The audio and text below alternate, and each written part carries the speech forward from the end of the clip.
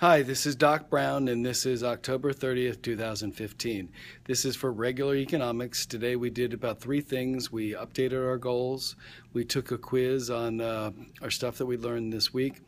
Some students did a retake on the quiz, and then we basically took a screenshot of about 6 questions for the Federal Reserve.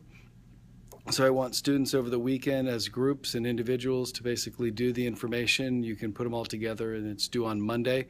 When I'm looking at the questions and I'm looking at what they are, it is what is the Federal Reserve? What is the organization of the Federal Reserve? What are the management or the owners on the Federal Reserve, like the Board of Governors and the 3 committees? So I put those up there. How does the check clear? What is the total amount of M1 and M2, and functions of the Federal Reserve? There's 7 of them. So all of this can be gotten from or obtained from the PowerPoint that I have on Federal Reserve on Synergy. It's on the gradebook. It's on week 1 or week 2 notes or quiz notes. So you can look it up. You can look in the textbook. You can Google. And I am taking extra credit points for students that do a little bit extra on what is the history of the Federal Reserve.